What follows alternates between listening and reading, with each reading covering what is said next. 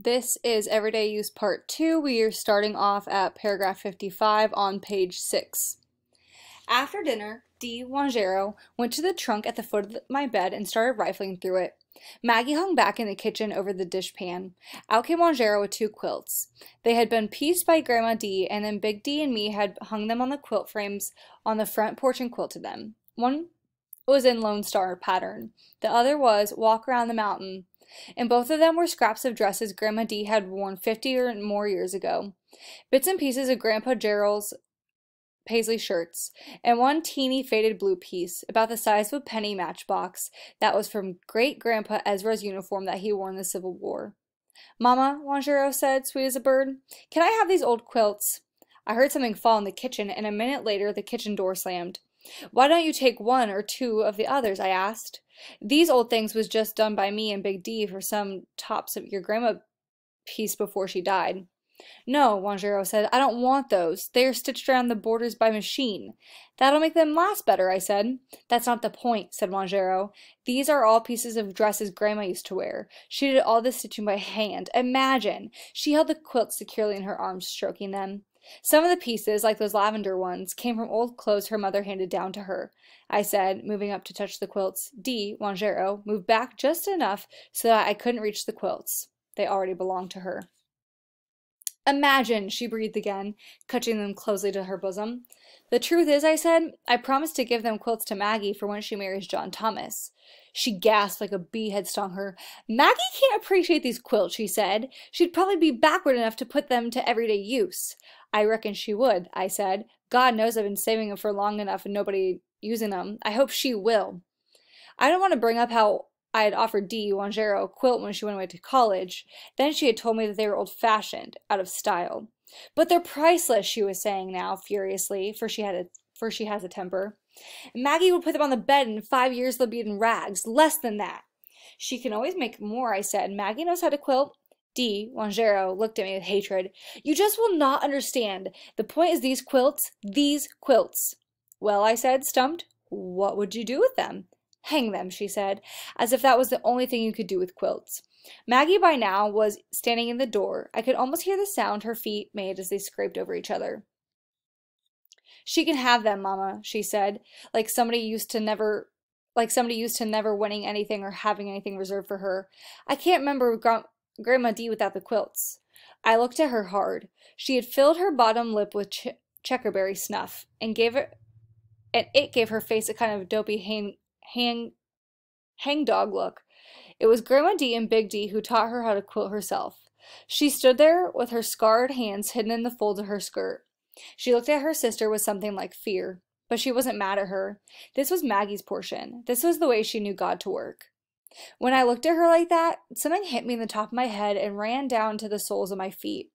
Just like when I'm in church and the Spirit of God touches me and I get happy and shout, I did something I never had done before.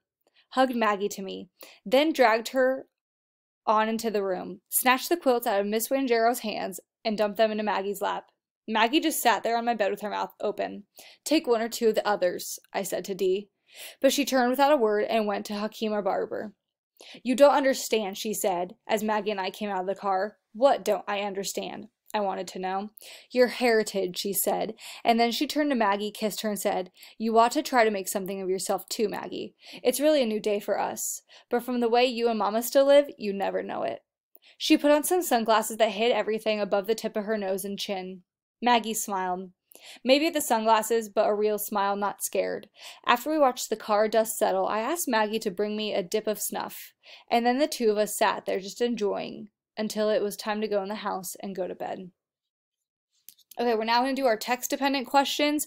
This one is a little bit lengthier, where there are 7 text-dependent questions. So let's go ahead and start with number 1, part A. Which of the following best identifies the main theme of the text? A. Sometimes adopting a new heritage can result in the rejection of a person's true heritage and family history. B. A person must understand their family history before they can truly understand themselves. C. The modern world often demands that people change whether they want to or not. D. Physical objects can often offer people a connection to their family history and family members who have passed. think about for this question what continuously is coming up, okay? Don't push for something that's not there. Question 2, part B. Which detail from the text best supports the answer to part A? A. Pressed us to her with the serious ways she read, to shove us away at just the moment like dimwits we seemed about to understand. Paragraph 10. B. You didn't even have to look close to see where hands pushing the dasher up and down to make butter had left a kind of sink in the wood. Paragraph 54. C.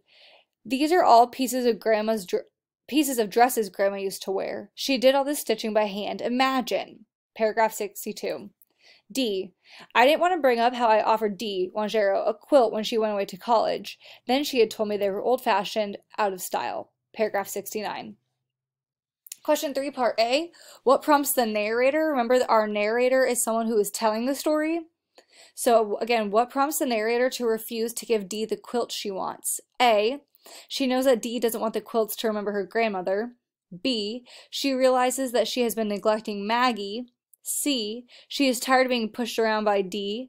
D. She realizes that Maggie never gets what she deserves. Question 4, part B. Which section from the text best supports the answer to part A? A. She had filled her bottom lip with checkerberry snuff and it gave her a kind of dopey hangdog look. B.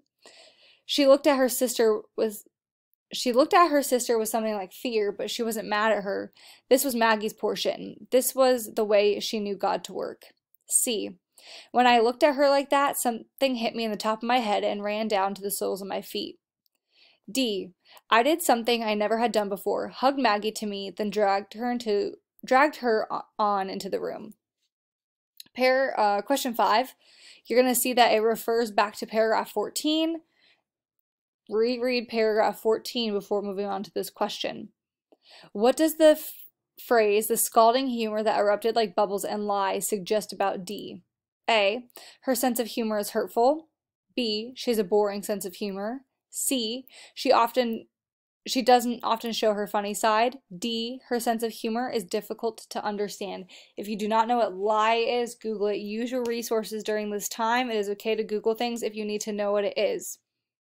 Questions 6 and 7 are a short answer. Again, you will need to include textual evidence in these questions. Question 6. How does the following passage contribute to readers' understanding of Maggie? Aunt Dee's first husband whittled the dash, said Maggie so low you almost couldn't hear her. His name was Henry, but they called him Stash. Paragraph 52. 7. How does Dee's perspective on the family's possessions compare to the rest of her family's? Okay, now remember for the discussion questions, you have 3 options. You only need to pick 2 to do it. Just a reminder, you may do this on EdSite. You only need to do the 2 on EdSite, or you may do them on paper. Question 1. Do you think D is being true to her heritage? Why or why not? Question 2. In the context of the text, what makes a family? Why do you think Mama is closer with Maggie than she is with D? What is important in order to keep a family close? Cite examples from the text, your own experience in other literature, art, or history in your answer. I just want to emphasize, again, you can have your own experience with this one. The discussion questions are a little more informal, so you don't need to use textual evidence like you would in maybe the short answer for the text-dependent questions. Question 3. In the context of the text, can you change your identity? How important is a person's heritage to their identity? Do you think your heritage is something you can control or alter? Remember, alter is to change. Why or why not? This one, I can already begin to think about the True Diary of a Part-Time Indian, how we read that in the 2nd quarter. So think about identity and heritage and how those connect. Good luck. Let me know if you have any questions. Again, everyday use, you may answer the questions with this code at EdSite. If you have questions, email me at this email or reach out to my Google Voice number if you'd like a more immediate response. Good luck and let me know if you have questions.